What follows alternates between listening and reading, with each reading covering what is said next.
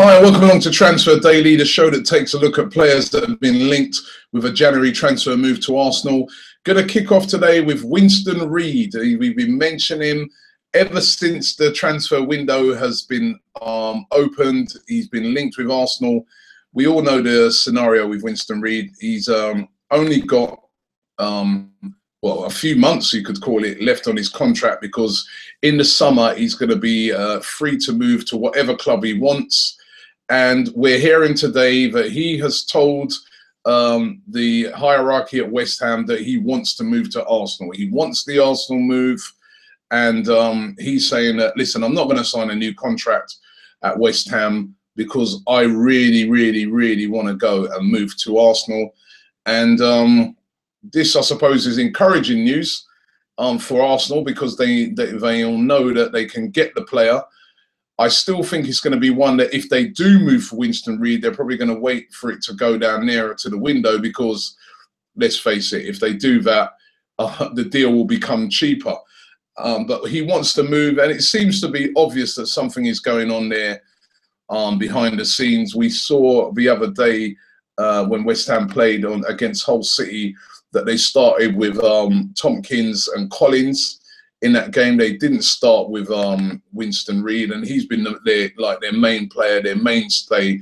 So that tells and that shows you that there's definitely something going on behind the scenes. We know that West Ham want to keep him. We know that West Ham, if they are going to lose him, want to get as big a fee as they possibly can.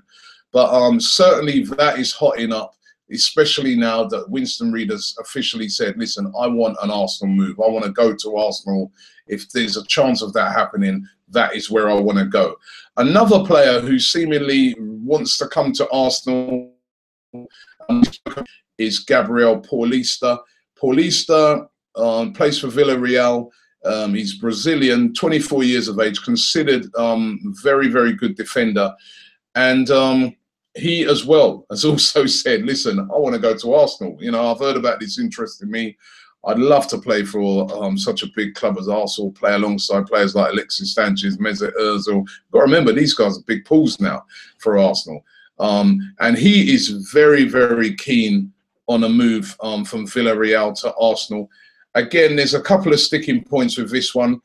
There's, of course, the whole work permit issue, which we spoke about yesterday, the fact that he hasn't played for Brazil yet. So to get a work permit will be really, really difficult. Although, I don't know, the amount of interest that Arsenal are apparently showing in him seems to indicate that they are quite confident that they will be able to get the work permit thing sorted out if it comes down to that. We're hearing also today of two other things. Number one, Villarreal would like to get Joel Campbell in exchange. That's not going to happen because, you know, price-wise, he's valued way more than what Paulista which would be probably about £5 million. But we're also hearing today that Manchester United are also very interested in signing Paulista and are willing to put a bid in as well. So Man United interested in signing him, as they are also interested in signing another target that we spoke about yesterday, Otafemdi from Villarreal, from Valencia. They're very interested in him as well. So Arsenal going to face some competition for these guys, but both of them, Winston Reid and Paulista, are both indicated that they would both like to sign for Arsenal if it's possible for that to happen. So that's encouraging for Arsenal if they do want to make that happen. Some links today for a player that used to play for Arsenal. There's been links today for this guy to come back to play for Arsenal, and that is Alex Song. Alex Song, of course, remember when he was at Arsenal, he did really, really well. The funny thing about him is that very similar to Francis Coquelin, he was having a bit of a rough time of it at Arsenal. Went on loan to Charlton, and that completely turned him around. He became a man there. He you know, was like their main player, best player there. Came back from Charlton, played really well. Remember that season where he did all those assists for Robin van Persie, and he went to Barcelona. Didn't work out, and then he's come back now. He's on loan at West Ham, and he's been doing great things this season. Speak to any West Ham fan, they will tell you that he is their best player. Now, there's a lot of links today linking Alex Song with a move back for Arsenal. I think a lot of that is based on the fact that Thierry Henry in his commentary on Sunday was saying that he thinks that, you know, he'd be a perfect signing for Arsenal. Why don't Arsenal go back and bring Alex Song back in? Listen, I don't know. I'm a bit mixed about this one. Is Alex Song that out-and-out holding midfielder? And then also there was of the issues of when he left. Apparently, the rumours were and that he, you know, because he knew about the move to Barcelona, got a bit cocky and, you know, and fell out with a few people around the dressing room, etc. I don't know about this. These are rumours, but I don't know. This may not be a bad shout because this guy's playing really well. He knows Arsenal through and through. He loves Arsenal still, Alex Song, I think he'd welcome a move back. He'd be used to the place. The other good thing about Alex Song, he's versatile. He can also play as a centre-back as well. He can drop back into that position. Could Alex Song be the answer? You never know. I mean, the only thing about that is that we know we wouldn't be able to get him now because he's on a season-long loan from Barcelona, so he's definitely going to be at West Ham till the end of the season. But could Alex Song be something, a signing that could happen in the summer with a move back to Arsenal? Stranger things have happened. Stranger things have happened. And talking on players that moved to Charlton and then have done well, well, France, Coquelin has done exactly that. Just like what Alex Song done. He's gone on loan to Charlton. Previous to that, of course, he was on loan at Freiburg. He was on loan at Lorient. Didn't really work out for him at either of those clubs. Wasn't even really playing, getting much games. Wasn't, you know, maybe he didn't get his head down. Maybe he was a bit upset that he was out on loan. But the recent loan at Charlton, he got called back really on an emergency. And the last 5 games that he played, he's been absolutely brilliant. The game against Manchester City, to keep David Silva quiet, Fernandinho, etc., that was the real test for me. And he passed it with flying colours. And today we're being told that Francis Coquelin is going to be offered a new contract. His contract is actually up in the summer. So you could say he's literally come back and saved his Arsenal career. And we're being told that he's going to be offered a brand new 3-year contract, which if ever a player has come back and really deserved that, it's got to be Coquelin, because he has been absolutely brilliant and he showed what everybody at Arsenal behind the scenes knew he had for a long time. He is a very, very good player, very good prospect.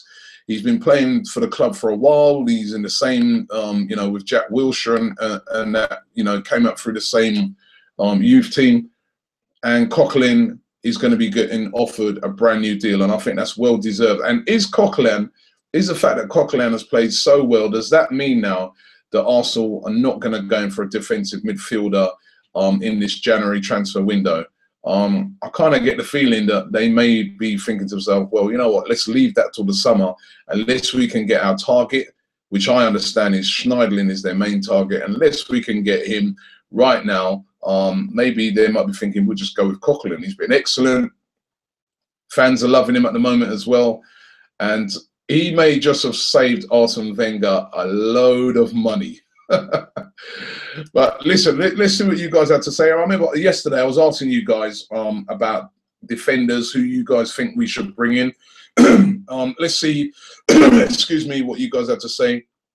Jabba Noodle said, Otamendi, sorry I said Otamendi earlier, and Otamendi, he said, would be amazing, performing incredibly at Valencia.